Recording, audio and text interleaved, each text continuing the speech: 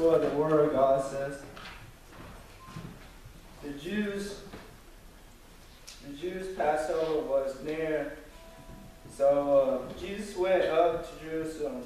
In the temple of complex, he found people selling ostrich, sheep, doves, and he also found the money changers sitting there. After making it a whip of cords, he drove everyone out. He said, "This is not going to be a house of business. It's going to be a house of prayer." And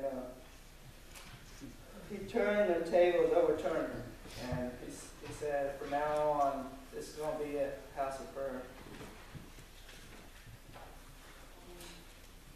And he said, "Get these things out of here. Stop turning my father's house into a marketplace." And his disciples remembered that it is written, "Zeal for your house will consume me."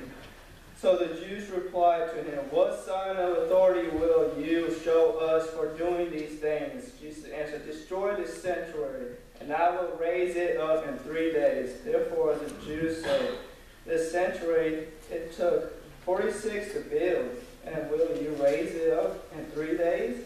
But he was speaking about the sanctuary of his body. So when he was raised from the dead, his disciples remembered that he had said this, and they believed the scripture and the statement Jesus had made while he was in Jerusalem at the Passover festival. Many trusted in his name when they saw the signs he was doing. Jesus, however, would not entrust him to them, since he knew them all, and because he did not need anyone to testify about man, for he himself knew what was in them. And this is the word of God.